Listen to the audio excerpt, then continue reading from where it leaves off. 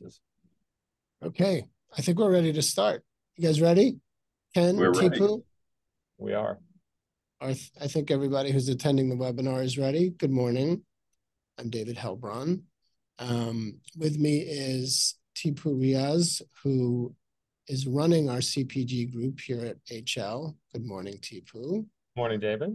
And Ken Blanchette, our very special guest, who is a renowned food consultant.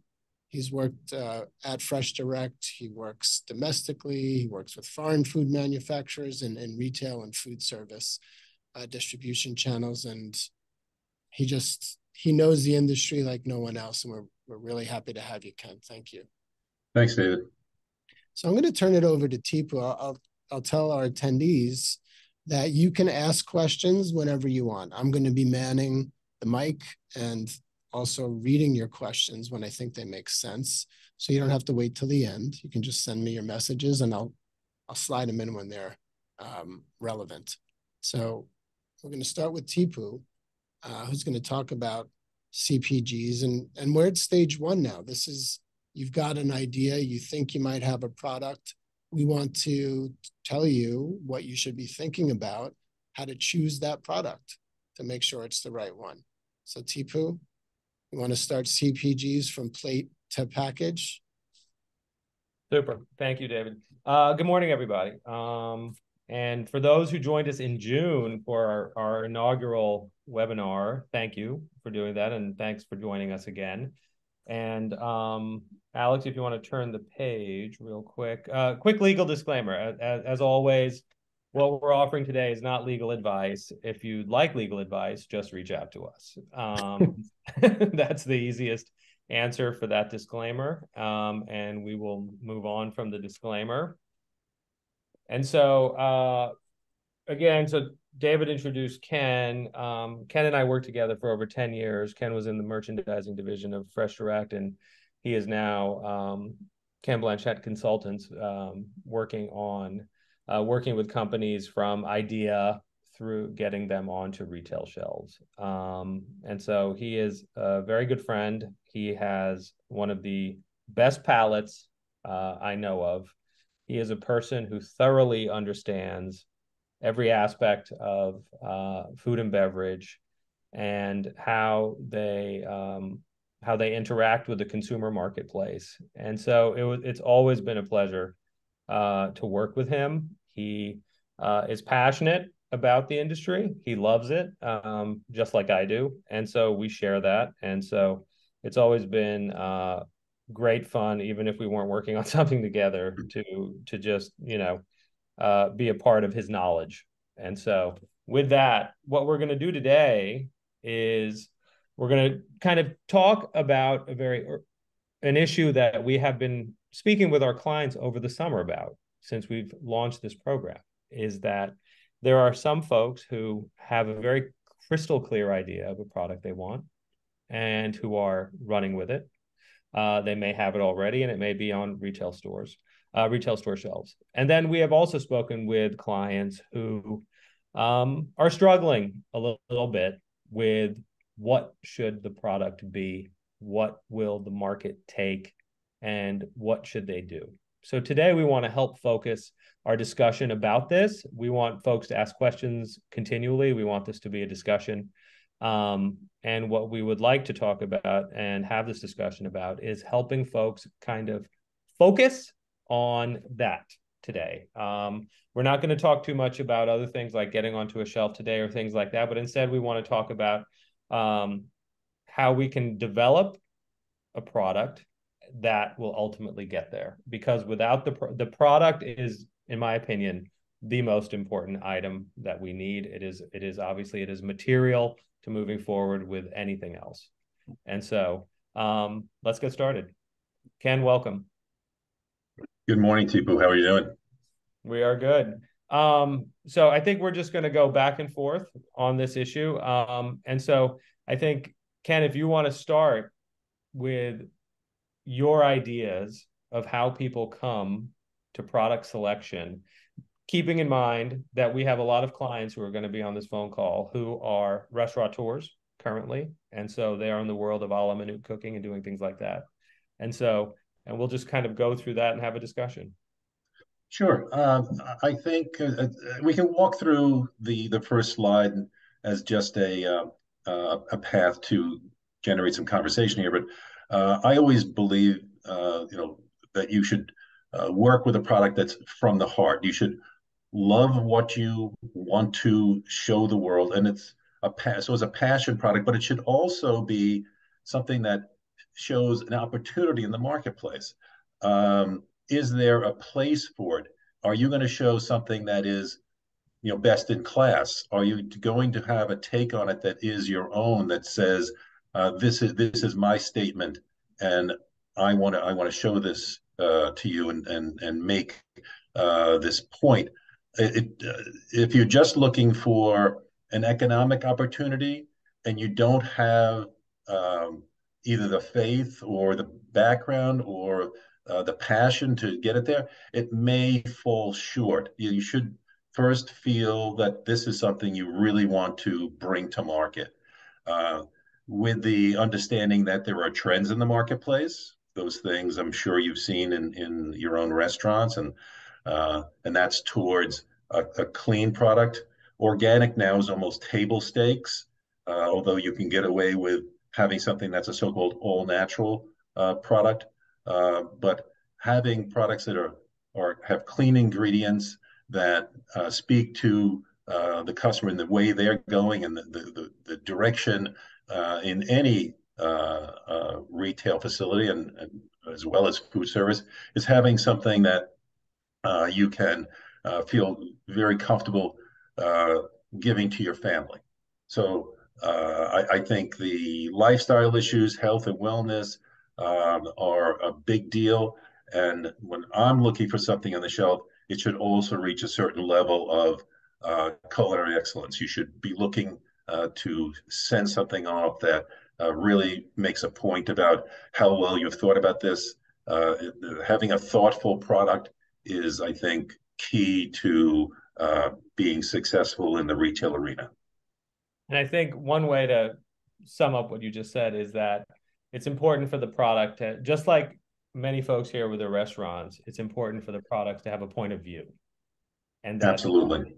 that there is a statement being made with the product. And I think that you can also, not only those items you're looking at, like trends and all of that, it's also you consider what is, and then how you consider those items is what type of ingredients you're going to consider placing into these products, Can whether you give me they're an example, Teepoo or Ken, of an item that you think is backed by passion, or Teepoo, as you said, has a point of view? I mean, our clients love their products. I don't think passion is going to be such an issue, but what about point of view? What does that even mean? That means that for me, it means that what you've introduced, I know from its style, it's not just the method in which it's gotten to market, but that when I taste this thing, I know that someone thought about how this was put together, and that second product and third product should be very well linked in that way. I can tell you, when I was looking for product, when I was doing sourcing, international sourcing at Fresh Direct, it wasn't about finding the most extreme in any particular area, but finding something that had some historical value, and there was a line from how this thing started to where it was today, and it could have changed all along the way, and it should have changed, but you could see a direct link to its core. That's one thing, and then you can make it your own with whether it's a taste in the quality of ingredients or the taste profile.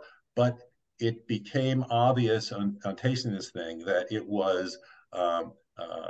had roots, and it had a point of view that Teep was talking about, and that can be in taste profile and in quality of the goods.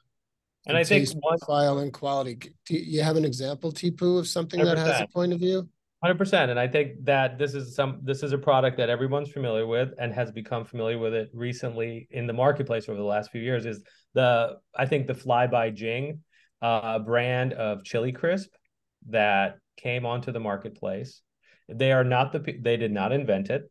They are not the people who came up with it. This is a very old product that has existed in the Far East for a very long time. However, what they did through their branding and through their quality has kind of helped add, and I think this always goes to a statement that we speak to the clients about, is that every category in the grocery space is constantly being reinvented, and that folks should never feel that there's a space that can't be touched.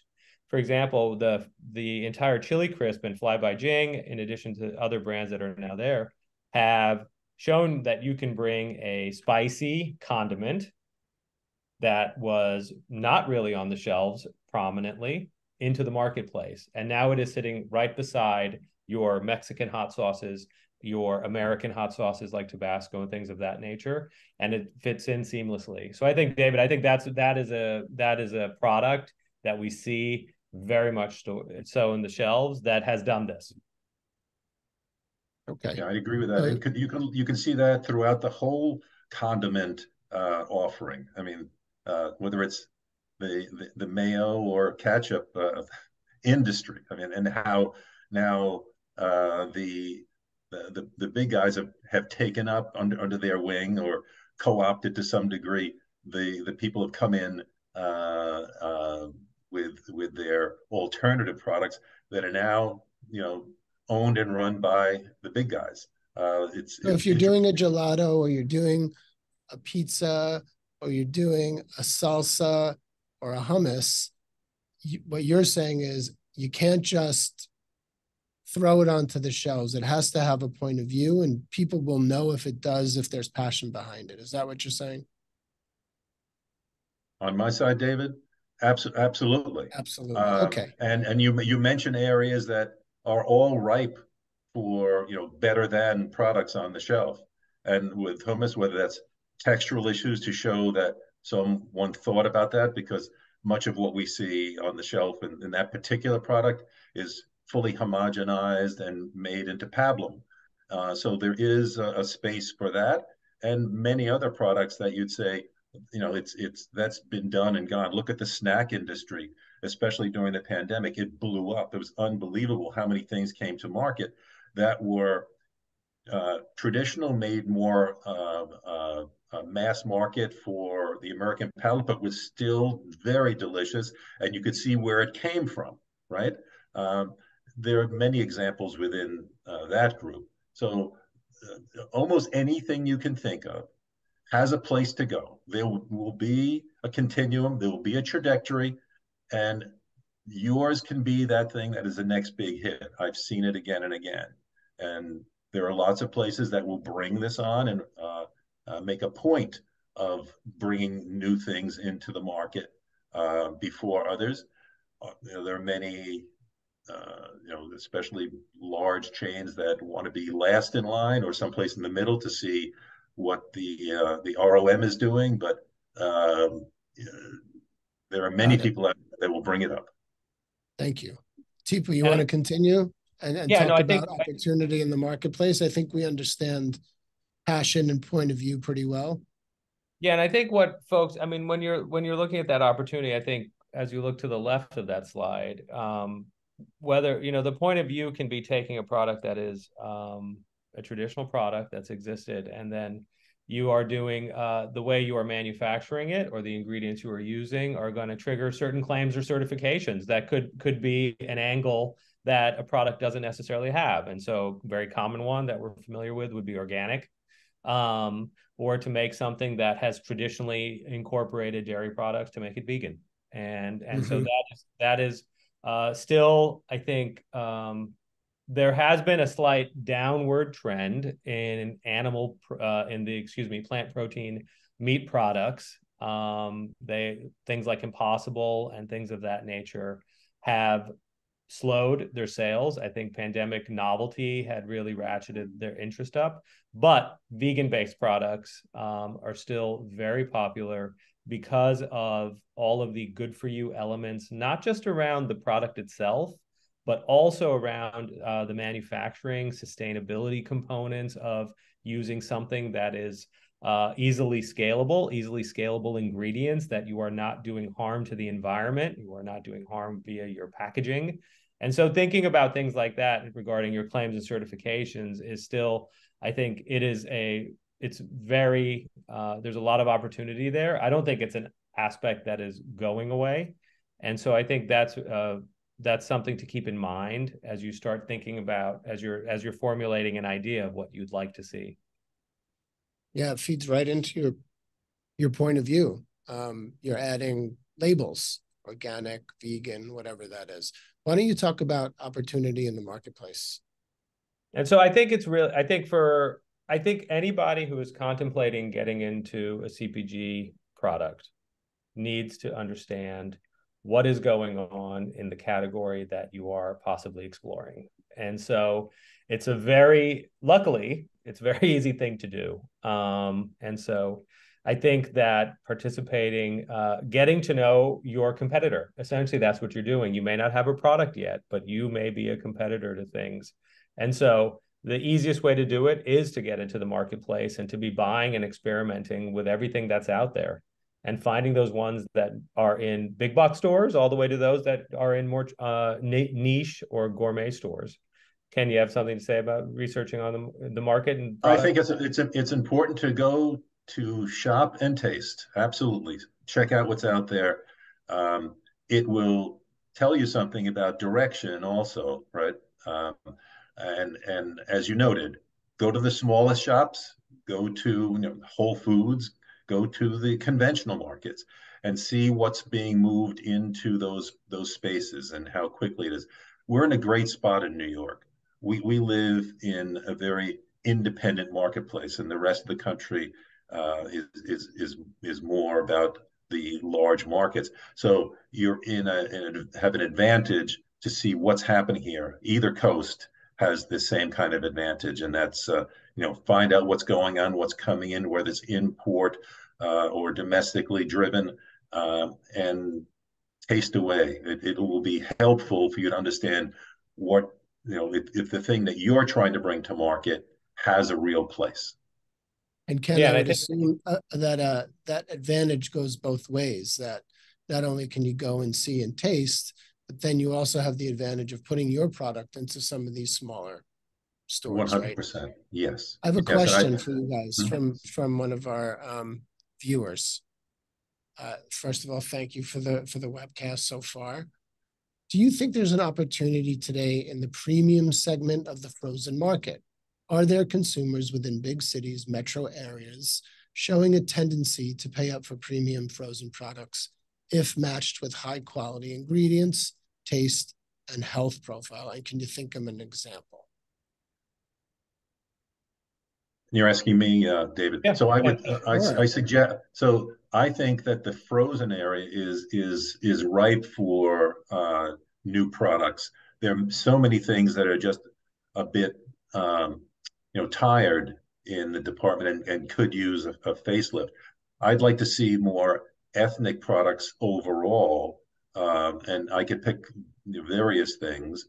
I was just working with a group, a Greek group that has good sales within the EU, and they're trying to come into market. And I found a good amount of interest in some of those authentic items being moved into frozen because they're not more pricey, but they are more authentic and have better ingredients and perform better than most of what you see in that space.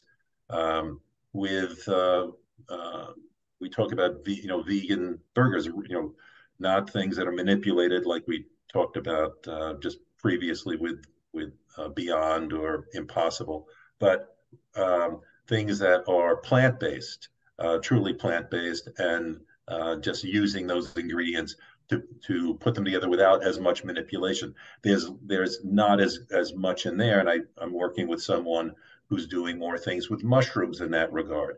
And mushrooms themselves have gotten a spotlight about their health benefits and just being delicious. So there are avenues within frozen, absolutely, and I think that, from my point of view, will be more on the ethnic side, at this point, although I think there's opportunities throughout the case. That's great. Teepoo, you want to talk about ingredients? Because Ken just started talking about some of these products that have better ingredients. How important is that when you have to consider what you're putting into your product? I think ingredients are they're going to be exceptionally important. I think you're looking at your sourcing. So you're looking so there's two issues. One is the consumer facing issue of what your product contains. And that's going to be captured in your labeling, your packaging, and everything that you do. And so people pay attention. I would say that there is an increasing larger segment of the purchasing public who is paying attention to the packaging and to the ingredients of your product. And so that is something that I don't believe is going to go down or decrease. And so that's exceptionally important. From a thinking down the road, from a production standpoint, the capacity to readily secure and source these products and source your ingredients is going to be exceptionally important in relation to where you're manufacturing and how you're manufacturing. Ken, you want to say a little bit about that regarding sourcing of ingredients and the difficulties? It has so it for as long as I've been in this business, sourcing has been a mainstay on the higher end of this business, and in the past 20 years, it is tantamount. Within the last 5 years, it's just table stakes. You need to know where things come from. Sourcing is a big thing, and I see it in the trade press. I see it in consumer press. You see it in fashion magazine, health magazines, men's health, women's health. This sourcing is key. Period. And as you note, organic, and from my point of view, especially on the shelf, things that are kosher, halal are also a big issue. So anything to do with it having proper certifications, health benefits are big. And where does my X come from? There you can get a QR code on the side of your jam that tells you which field it came from. I mean, so more and more, I think we're going to see the need for things being properly sourced. That's not going away. And you're seeing that in a couple of ways. So I think the commodification of food, like how food was purchased 20, 30 years ago, where, cereal A and cereal B were essentially the same.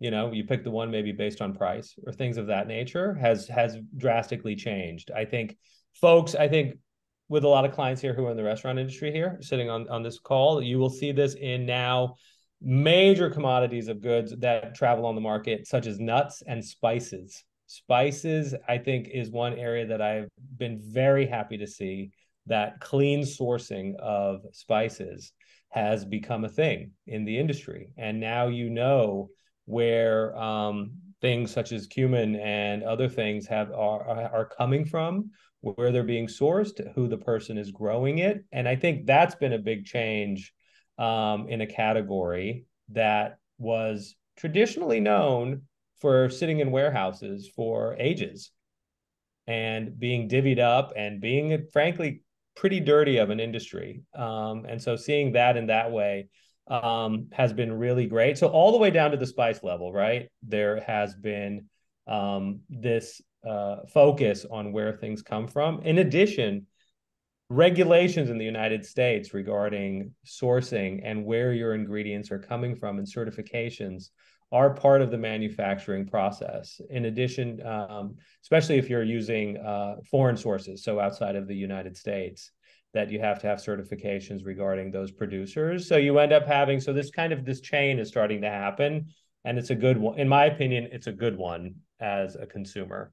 One other thing I just want to say is that we touched on New York. Ken mentioned New York being a great location to be involved in consumer packaged goods. New York is a trend-setting area of the world, whether it be fashion or music or any other thing. And it's no different when it comes to food products. There are many food products that have started in New York and in New York City that have then grown and become national products.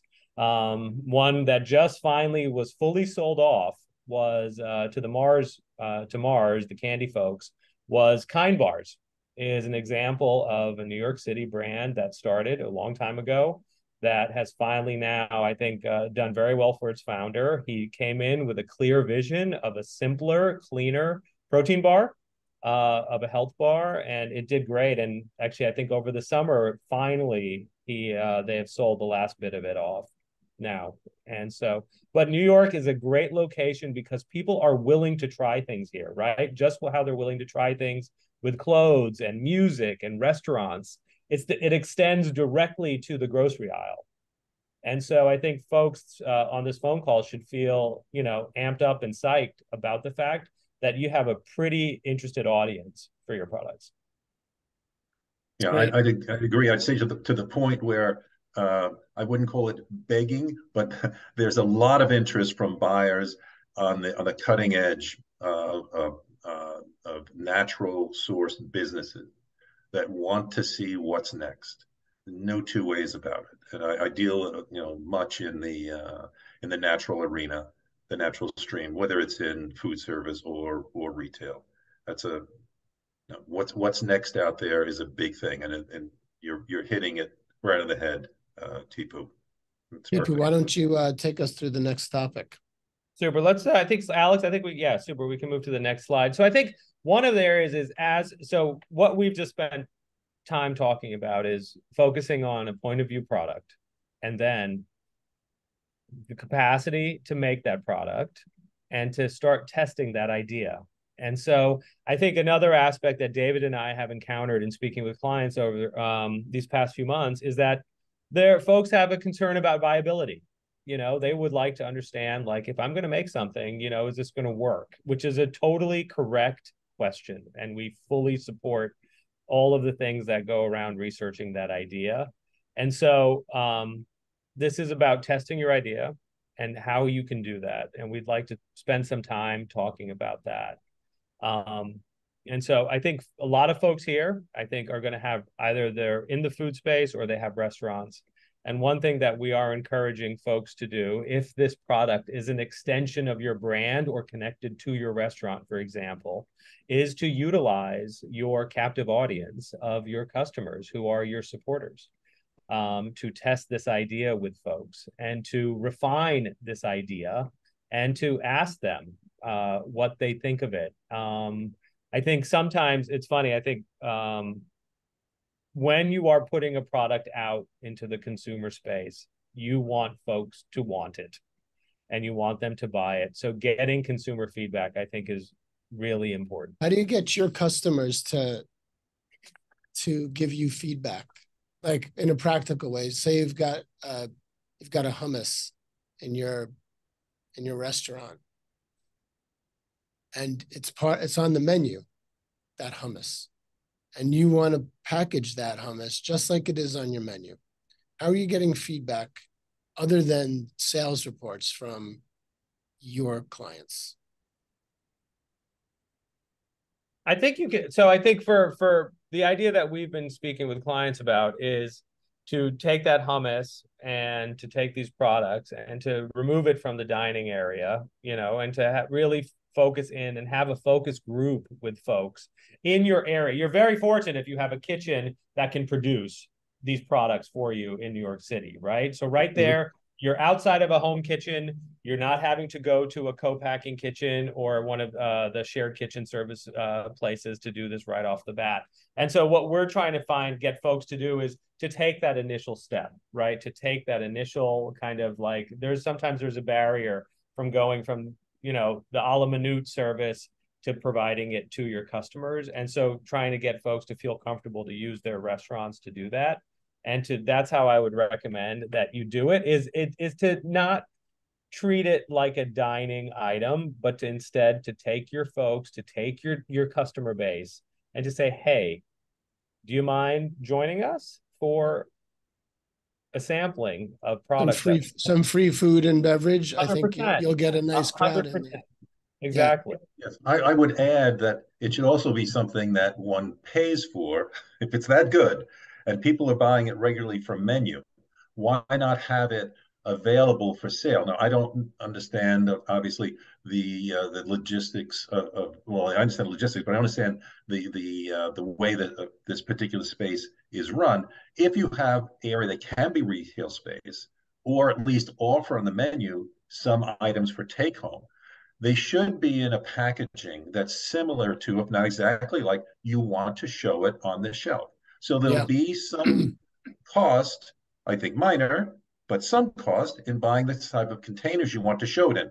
It may not have the shelf life issues because it won't be going through manufacturing and sealing and everything you may want, but it should be in a package that is easy to take home, easy to use, and you will get feedback if these are regular customers that are buying these things, in a food service setting, and to be able to take it home and try it with the rest of their family. So I I would do think encourage that everybody here to, sorry, Ken, to go to Missy Pasta on Grand in Williamsburg and see what they're doing there. They've packaged a lot of the stuff that they make at Missy and they make at Lilia, and they put it on the shelves. You can touch it, you can look at it, you can look at the label, you can buy it.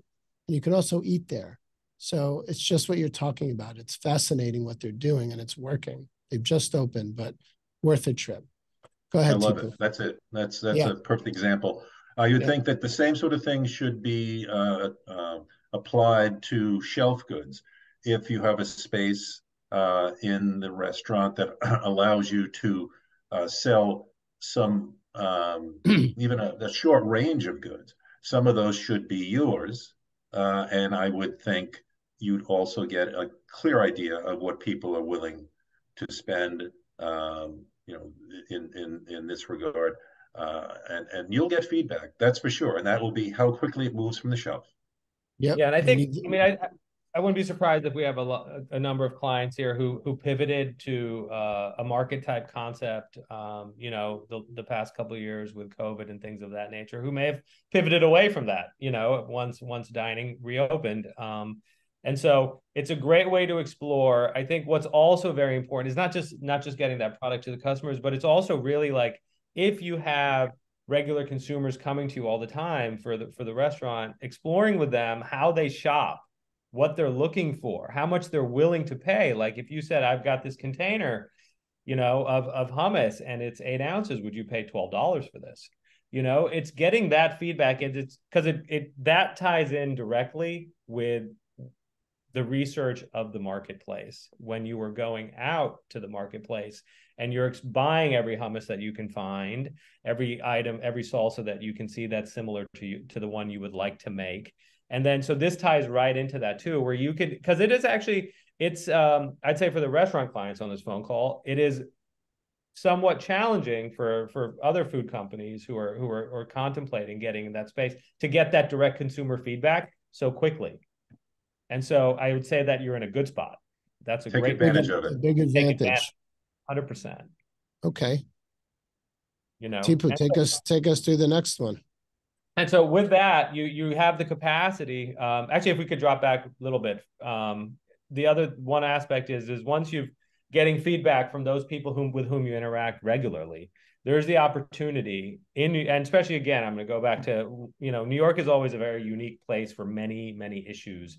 And so again, with the fact that we have small grocers spread throughout the city and not just big multinationals like Trader Joe's and Whole Foods and things of that nature, there's always the capacity to establish relationships. And David and I, in our first webinars, strongly suggested, and this is never going to change, is that your backyard is your home to get this out to folks initially, and so whether it's local grocery stores in your area of New York City or whatever, is once you have something, it is then to engage with, you can engage, and this is something that can be done very easily, right? It's not a big thing. You're not getting on a schedule of a multinational's retailer's merchant when they're allowing merchants to submit products and things of that nature. But this allows you to get that feedback from stores that would possibly carry your product. And so I think it's a unique thing. We're in New York where small still exists here, local still exists, very much so,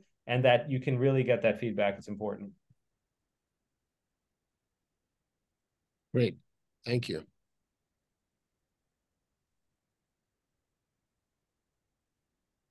Alex, please, next. Thank you.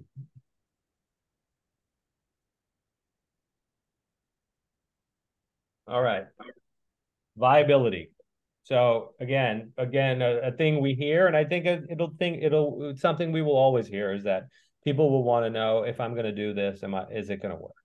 You know, in a nutshell, that is a very basic material question, and it's the right one to ask. And so this slide is what we're going to go through on some of the complexities as you are thinking about your product, of being a little bit forward thinking here, a little bit farther thinking now about the viability and feasibility of your idea.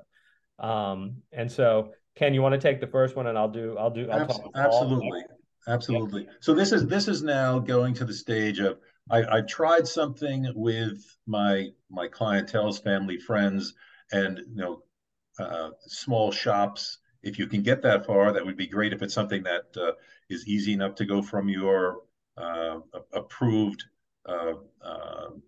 kitchen to a shelf in small quantity, that's great. If not, you do have to be concerned with how to get there on this next stage, and that is working with a co-packer. They can be quite small, or it can be one of the small kitchens that are run throughout various neighborhoods in New York that get you up to speed and are certified. And that's where you can take something from doing dozens of to doing hundreds of, and see how the recipe scales. How is it replicable? Do you have many different changes because of the machinery that needs to be used? Because it's always going to be different than what you have in a bench model. But that has to be considered, and making that step is the next big one, and that is getting it into production, even small production, but something that is steady and replicable. That can be done in small places, as I noted, within the city, or larger spots outside, whether it's Hudson Valley, New Jersey, Pennsylvania. But that's the next big step. Here's a question. Ken, maybe you can take this one. How do you test market CPGs that contain alcohol? Our on-site customers love the product, and we've sold many thousands to go during the pandemic. But because of the alcohol content, I think there would be more restrictions. Do you have any experience with that? Unfortunately, I don't. I do not do. I do have a couple clients in the wine industry, but overall, I don't do alcohol, and I don't know enough about testing within that field. You can call us and speak to Joseph Levey, my partner. We'll take you through it. We know how to do that. We have a couple of clients who actually have some stuff on the shelves, like Via Carota just bottled a couple of drinks, and they had to get a special authorization from the state legislature, but we can talk you through that whole thing. Teepoo, why don't you continue? Yeah, no, I mean, I think let me just take that for a quick, to add a little context to that. I mean, I think regarding testing, yes, with alcohol, of course, you have issues regarding age, but there would be, what we've said is nothing necessarily. I wouldn't actually change it, the answers that we've just given, where you could still test with your customer base locally. If you're talking about, if you have a restaurant, for example, you can still absolutely do that. The only thing that changes is your retail channel, right? So what we've been talking about have been local grocers and things of that nature. And if we're focused on New York has the anomaly of you can't sell wine and spirits in the grocery store. So in that capacity, you would have to just seek out retailers that are focused on the wine and spirits area. If you're just talking about New York, you go outside of New York, the rules are different for each state. And so definitely, Dave, the team can help regarding that, but it's just a retail space that's going to be different. Yeah. Yeah. Good point. And then so quickly so for regulatory consideration, so I think one of the big things that folks think about, and everybody seems to have mentioned it to us, and folks have at least a cursory understanding of it, is the ingredients in your product are going to trigger different rules. And so that's going to be the case. And where you sell your product is also going to trigger a different set of rules. And this is where things can get pretty complicated regarding CPG, and luckily we can help you through that. The easiest is if you sell within the state of New York and you want to keep it local, you can follow the rules of New York State. And in that capacity, you would end up being prohibited from moving your products out of the state, but it also allows for you to get quickly up and running. But things such as nutritional labeling, ingredients, things of that nature may be slightly easier to deal with than having a product that is going out of the state, which is going to trigger FDA rules and regulations regarding that. And that's for most products. The FDA has oversight on overwhelmingly every food product in America, with the exception of meat and poultry and a couple other items, which will trigger the USDA. And so the USDA are the meat guy. They are the meat folks. They are the ones who have the inspectors in abattoirs and butcheries and things of that nature. And so the utilization of meat products I'm not deterring anybody from doing this, but what I'm just saying is that it's just something to be aware of, that when you start utilizing meat, you'll trigger the USDA. If you end up ultimately using a co-packer who deals in meat, they will be a USDA certified facilities. Yes. USDA certified facility. And that's it, really. I'm not saying don't do it or do it. I think you can always work through. For me, as a lawyer, you always want to just work through these issues. I would never say don't do it.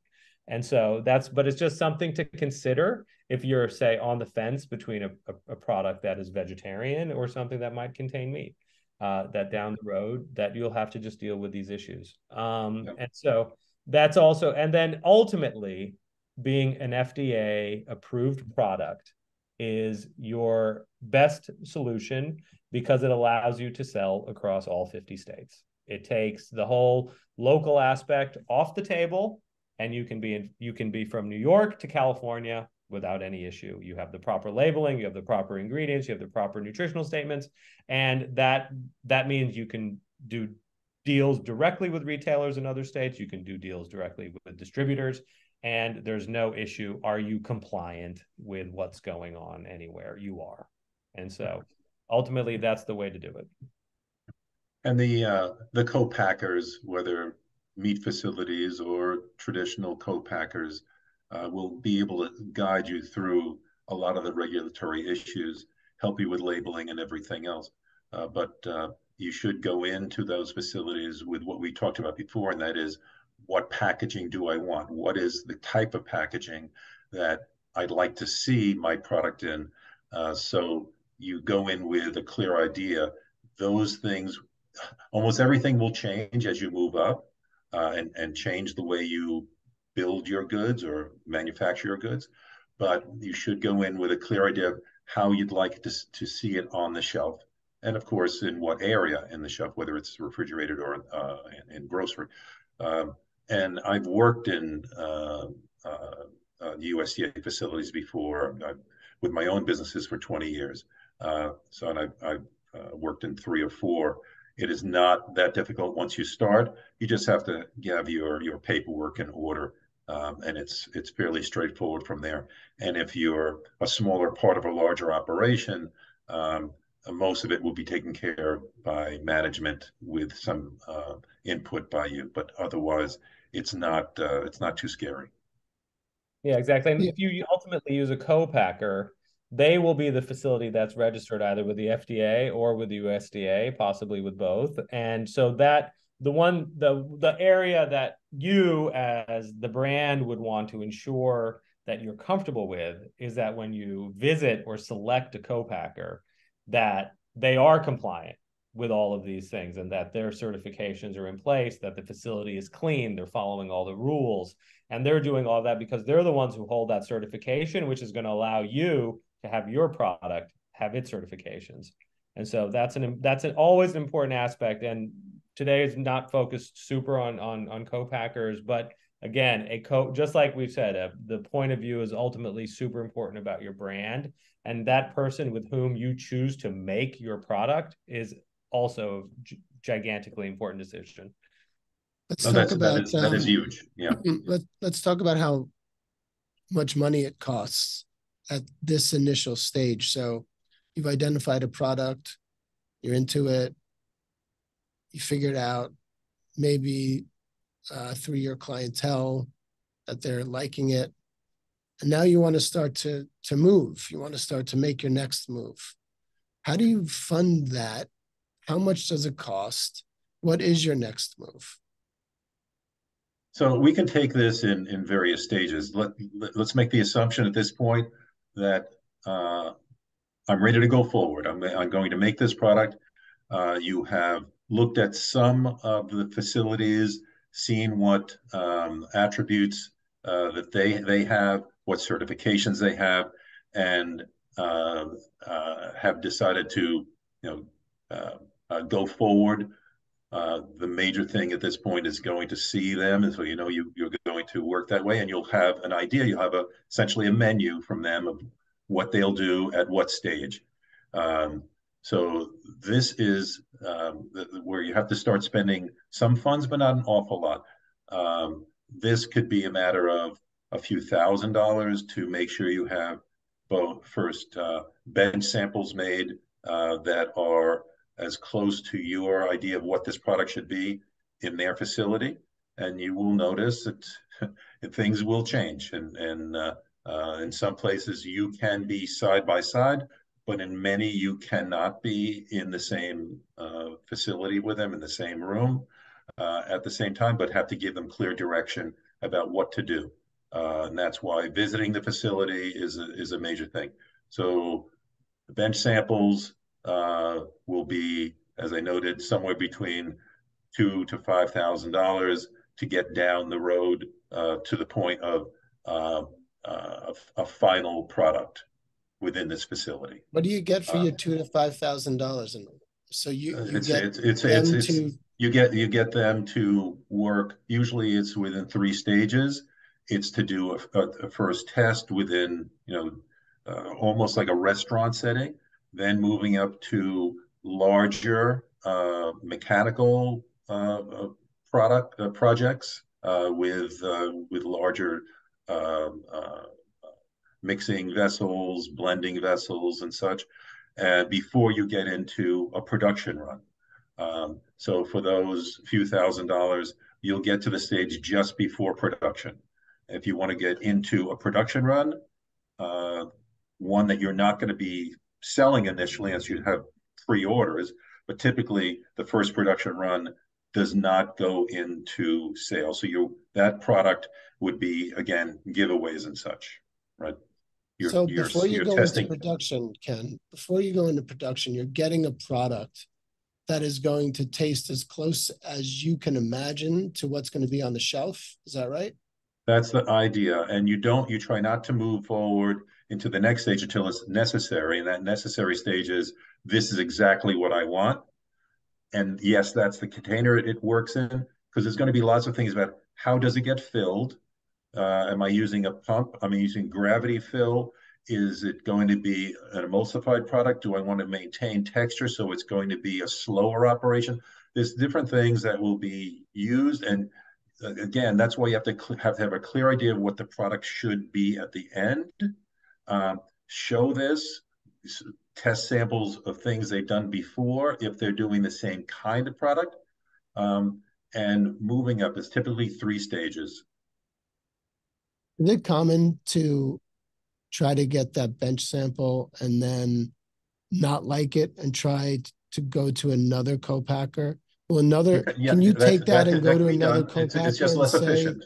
Hang on, can you go to another co-packer and say, I like everything about this except I don't like the texture. Can you change that and have those kinds of meetings and then try you can have else? You can have some of that answered before you go into a co-packer, because the discussions you'll have first will be just like this on a Zoom call, and you will discuss exactly what your product is like. They will have in their hands your product that you made in your restaurant, in your kitchen, wherever that might be. And they'll say, how did you do this? We have this, we don't have that. So having the right equipment, having the right mindset, and having there has to be a good sort of you have to like who you're dealing with. It should Yeah, be someone who cultural has the fit. same sort of mindset you do, and Partnership. is also on this path of a better than product. It should not be a place you go into and feel uncomfortable. You should feel some simpatico here. You should have this person working with you, not just for you. 100%. It's a partnership. It's an extremely important partnership. Because So a they couple, are they're the guys who are going to be last touching your product. You want to know that they have that same idea that you have about the quality level that has to go out. There should be no shortcut. so you get to a point where you got a product you like, you spent a few thousand, then you said you have to do a first run, which is usually giveaways. Are those, when you say giveaways, do you mean when you're going out I to would meet not suggest so. grocers? Once you do the first run, and many places will have either two stages or three stages within production, meaning you can produce 500 pounds of product or 2,000 or 5,000 pounds of X.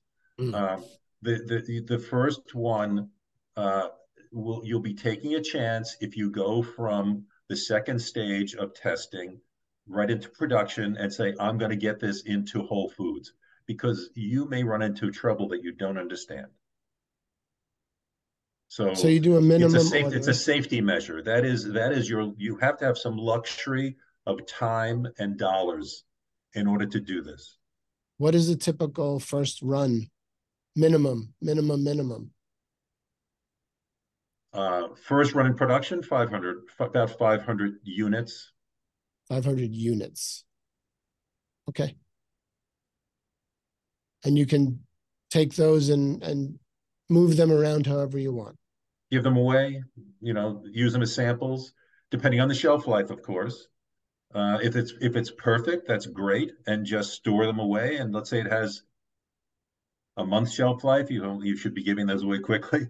If it has 6 months, you have a good amount of time to use them for other people you want to sell to. But you have to be sure that little has changed. But as all of us understand, if we're in the food business, everything changes if you move from one room to the next with the same equipment. Something changes. It's not always magic, but it's something will change. And if you're changing a machine and scaling it up, changing speed, anything could have an impact on the final goods, and you have to be aware of that. And that first run, that test run, you're using your own packaging. I'm assuming that the labeling would be fully fitted out also at that point. Yeah, at this stage, all your artwork, your packaging, um, the boxes it goes in, anything and everything should be shelf ready. That's that the cost of getting to that stage is making sure that you are prepared to make this onto a shelf. So there's no shortcut at this point. That's the cost of doing business, is getting prepared, and before you can sell it, you better be ready. So theoretically, you're spending, let's call it 5 grand to get this to this point, to the first run. And then you're out there selling to grocers, and then grocers are ordering, and then you're doing a real run after this, right? You could be doing several smaller runs, meaning the first stage before you move up. Um, Again, depending on your approach to sales, am I going to start only in neighborhood shops? Am I going to try to get a larger multi-unit group?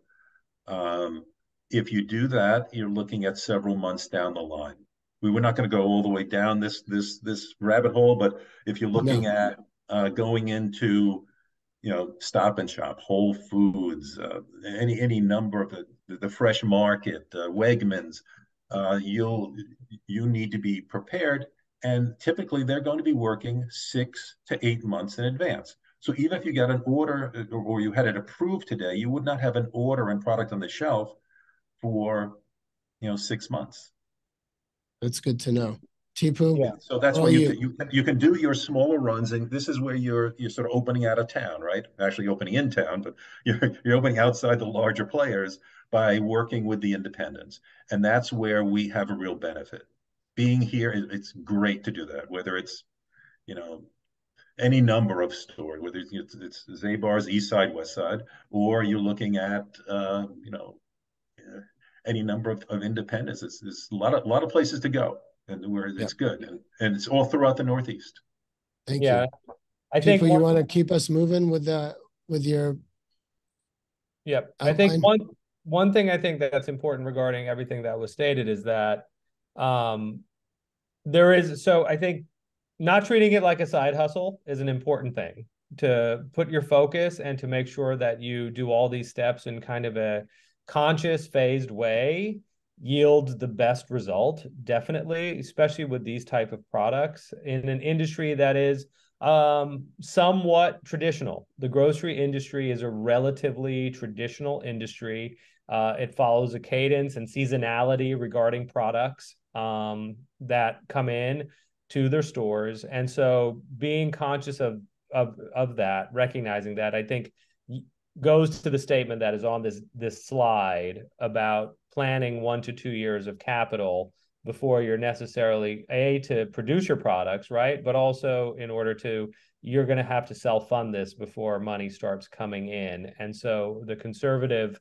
approach would be to plan 1 to 2 years of capital needed. If you're supporting yourself through another means, right? Say through a restaurant or your other businesses, that's great. But then funding the business for what it needs is an important aspect. I will say that people have asked us, what types of funding is there? How can I get money? And so what I will say is that untested brands have a hard time securing money from financial service companies. So the venture capital firms that people read about, and things of that nature. You need to be a somewhat either tested commodity or a huge brand that they know that their risk is low going into market. And so that is, they are certainly available, but you need to be a little bit farther down the road to start securing that. These are the types of businesses who want to fund things that are in the market, but they're looking to juice them up and they're looking to expand them, or a brand that exists that's struggling to scale, but is doing really great in New York City, for example. And so the typical sources, I would say, are no different than what people may go and find regarding initially for a restaurant, so that is the classic friends and family and things of that nature, or self-funding initially. Obviously, I don't have to say it to this crowd, anytime you seek outside investors, they take a piece of your action. Yeah. And so may I add one thing, Teepoo? Yeah, of course. And that is, I have clients that are reluctant to go into the retail end first. They want to start with independents that we spoke with, and food service. So there isn't the same issue with packaging and labeling and everything else, because you're dealing in bulk. And that is another avenue. If you have a product that can go into food service, that's a way to defer some of the costs and have immediate capital flow, that you can have income by staying within the food service arena at first, because you don't have some of those same costs and roadblocks, and you have immediate sales. And I'll jump on that too, direct to consumer. And so that's also a third category of setting up a website, setting up e-commerce site. And granted, you have to deal with shipping, but there's many companies that handle the logistics of shipping regarding food today. Right. And you can do that as well.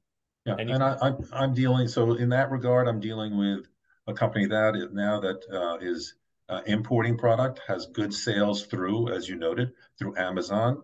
They're top rated within their group. I've gotten them into food service because that's an easier avenue with some things, and now we're starting to get traction within retail. So his major investment in this case, this is not domestic. He had to invest in warehousing space, and to have someone here, and he opened an office just to do fulfillment. So there are other avenues to have income besides getting into the larger retailers. 100%. 100%. Alex, I think we can turn to the next slide. Thank you. So I think what we're going to talk about here is and we've kind of blended it with the last slide a little bit, but what we're going to talk about is now that kind of you've gone through the idea, you have a great product, You have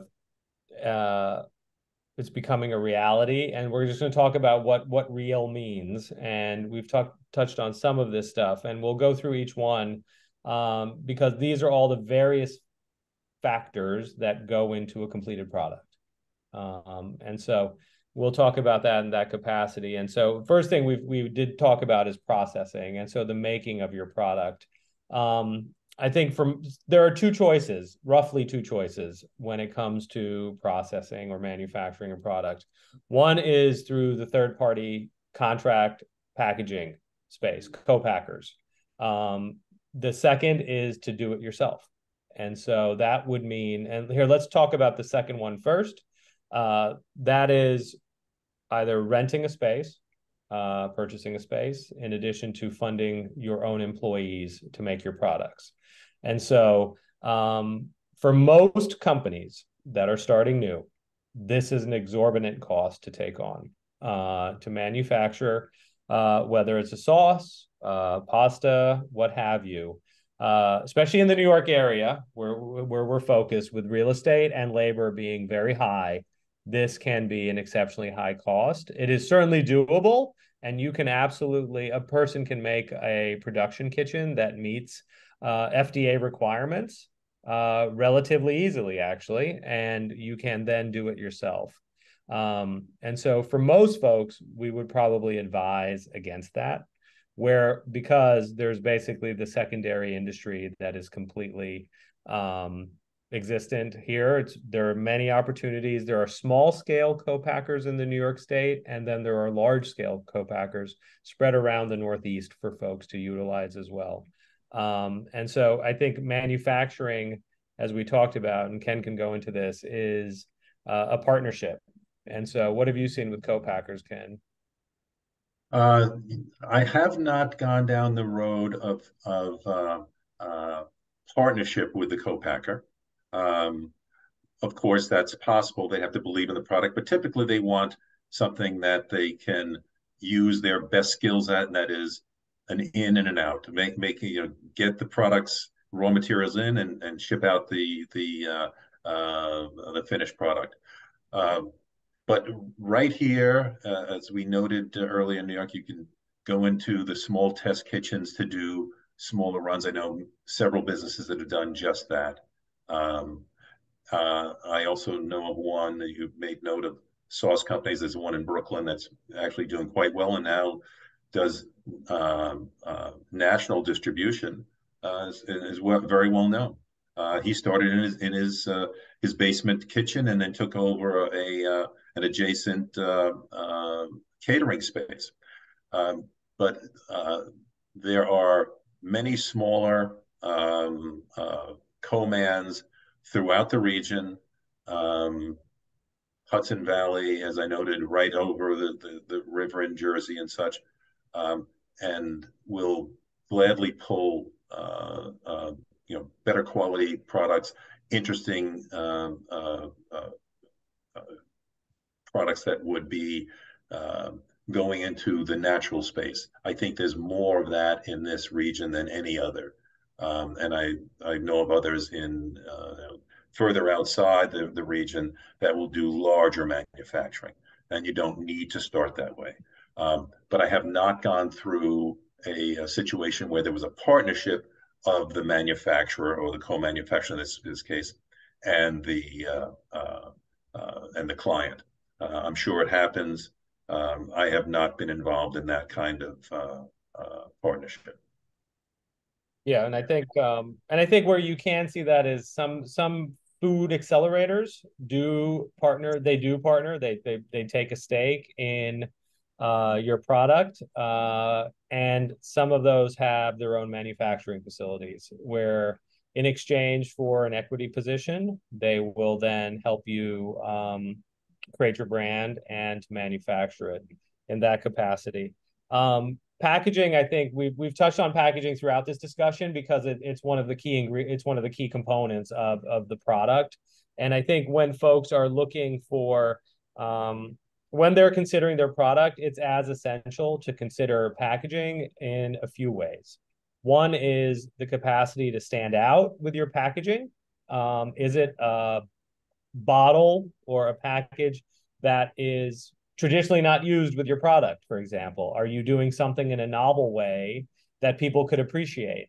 You know, I'm going to cite, and I think we've all seen it recently, which has made a pretty big impact in an industry, in a category that we think doesn't really change too much. Garza olive oil, which comes in a squeeze bottle, a simple squeeze bottle, as opposed to a metal container or a glass bottle, has made a pretty big impact in the olive oil space over the past, couple of years. And I think anybody who's seen it's the green bottle, comes in like a 15 ounce and like a 25 ouncer. But that was taking olive oil, which there are many, many varieties in a store, and putting it into a different packaging that has had an impact. And so I think that shows you, again, just having a clear point of view on something can make all the difference in a category that we would all say, like, man, that olive oil is played out. But it wasn't at all. And Garza's been doing great. Yeah. So I think that's very interesting. I think, Ken, if you want to talk about packaging restrictions, though, when it comes to perhaps like co-packers, like you can't just do anything you want. No, and this is a real issue within co-packing. That's why you have to come to the table with a clear idea of how you want this product to not taste and show on the shelf. Otherwise, you'll be taken down another path of what someone else wants. So make sure that you have a clear idea of, and you've seen some packaging, whether through a website you find on online or otherwise, but know what that packaging should be for your type of product that shows it off well and maintains its integrity. That's key. Packaging will make or break a product quite easily. And you've made a point of olive oil. As you know, I'm deep in the olive oil biz and on various products from at this point 4 different countries, and that is the only way to at least get the first impression on the shelf is to show off well, because there's so much competition in that space, and you have to get past the buyer. And so it's not always so much about what's inside, what the guts are of this thing, but what it's wearing. It's a big deal. Super important. Nutritional. So nutrition goes back to our very first slide that we were talking about when we're talking about ingredients. And so when this focus has been on products that if your product is not good for anybody and it's not necessarily health focused, or if it is a better for you product, or it is something that you want to say is in fact healthy, or something that works in the wellness space, nutrition is going to be extremely important, that ultimately your product is hitting the metrics that are going to be acceptable for either your claims or for your consumers. And so that's going to be really important when it comes to that. Nutrition is getting increasingly easy to test. I'd say 10, 15 years ago, you would have had to use third-party labs to send a sample of your product to run it, and which you can still 100% is still available today, and they're absolutely around. But now it's whether you are testing something in your restaurant space or at home, you can input nutrition into online services that will give you back a rough nutrition without actually testing it. And so you can find out very easily if you have a focus on health, wellness, calorie counts, carbs, proteins, fats, anything of that nature, and it's not a single ingredient like olive oil, for example, that that you are in the ballpark, or that you can easily start tweaking your product to do that. With a co-packer, if you're using a co-packer, they will also be able to help you with, that's one of their aspects, is being able to help their clients with nutrition. But nutrition is it's as big as your brand statements on the front of your package, and it's it's one of the there's about 3 or 4 items that are on a product package, and this is one of them. And so being within the ballpark and hitting your metrics is very important, but it is easy. I would say it's the easiest to do now than it ever has been to get you rough numbers.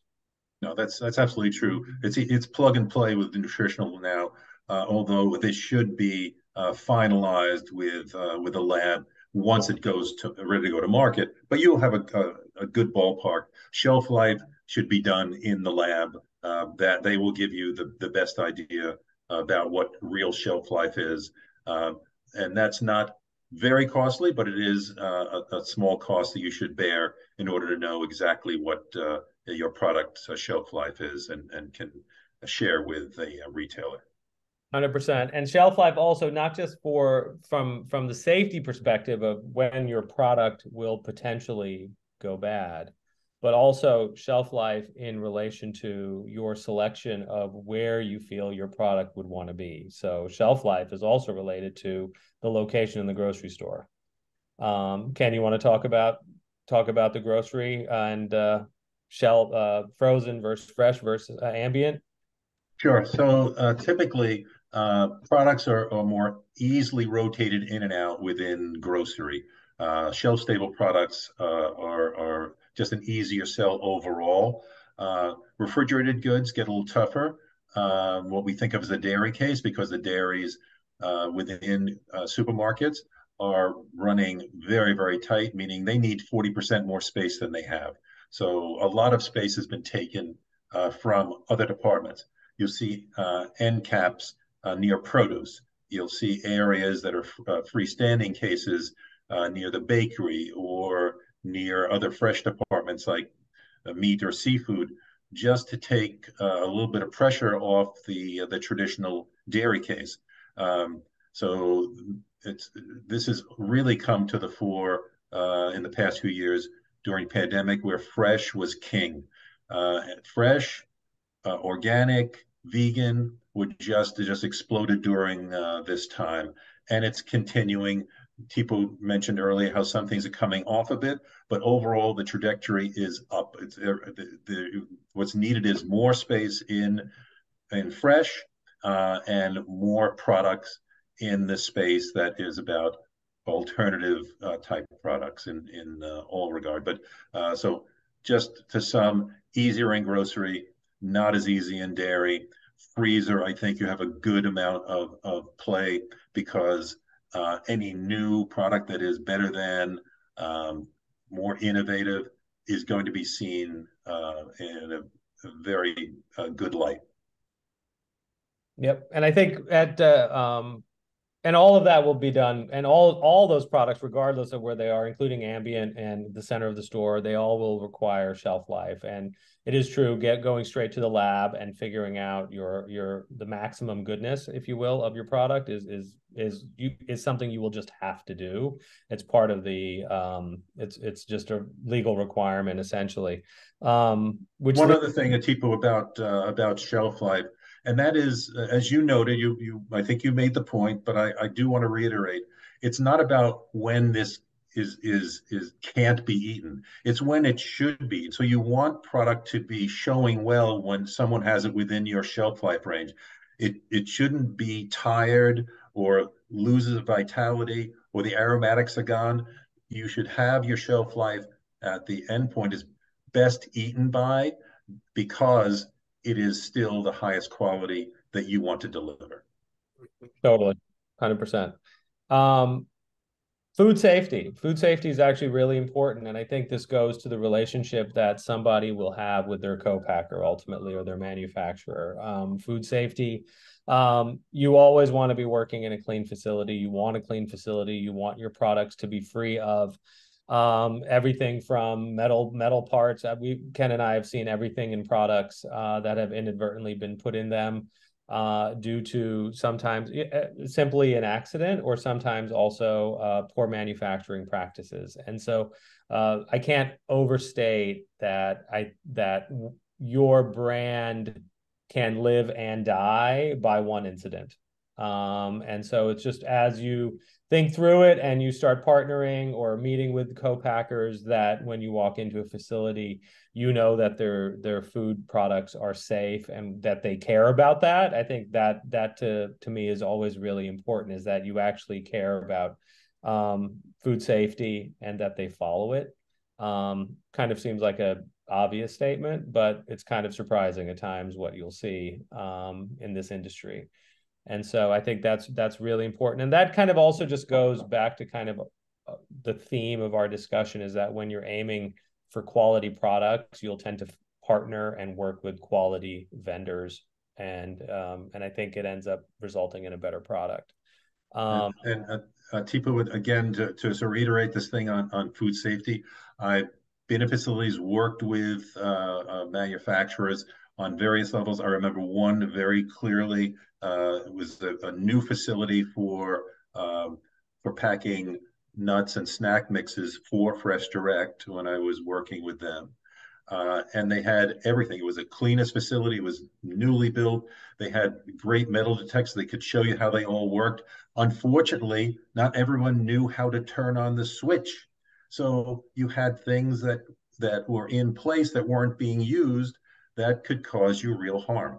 So GMPs, Good big manufacturing. deal. Yes, and having a trained staff. And that is an issue these days with having, if you run a restaurant, you know this yourself, getting people who come in who know how to do the work is not so easy. Yep. So it's just something to be aware of, as, you know, I think it's always really important. Just like, you know, I think especially today with social media and the fact that the public can have very quickly a voice that can turn something viral, I think food safety is supremely important to make sure that your brand always maintains its best PR footprint, period.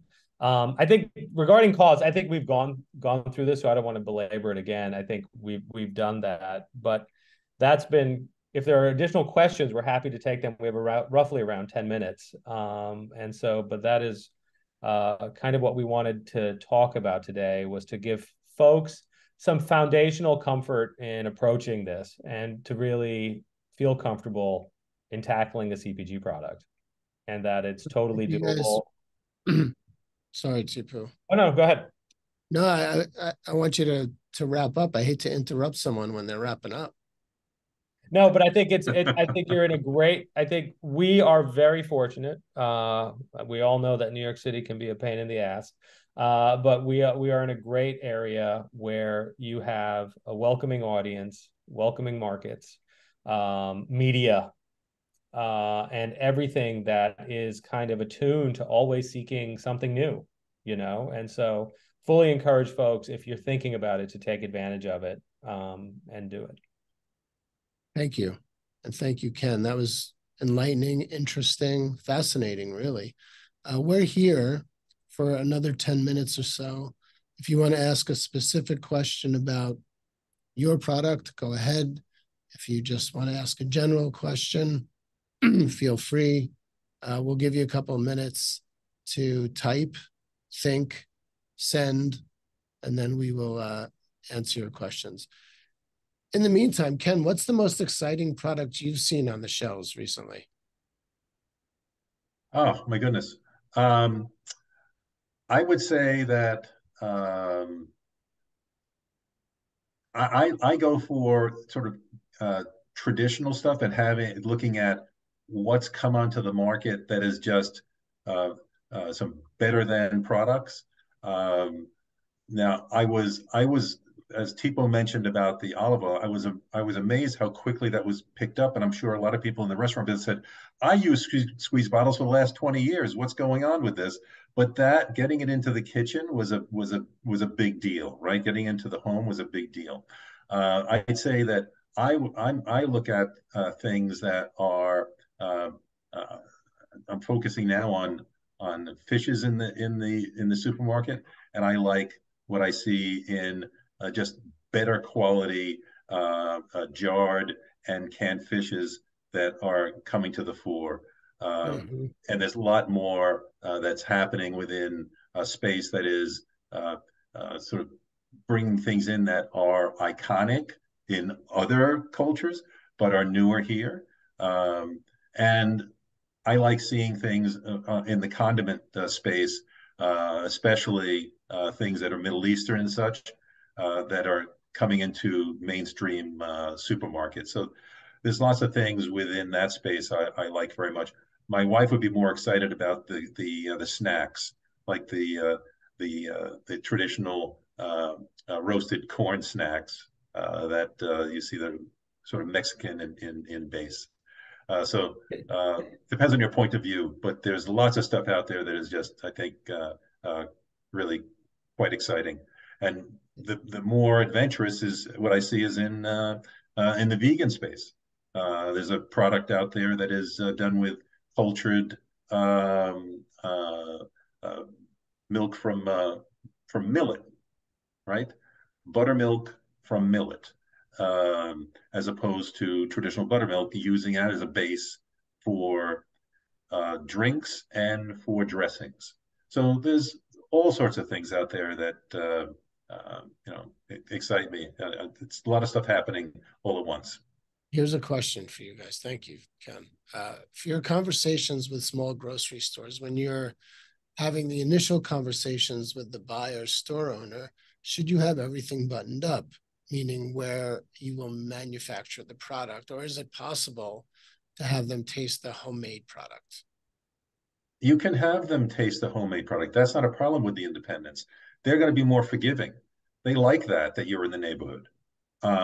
But you should be ready to have a small manufacturing done, whether that's, as Teepoo noted, in a local facility you can rent.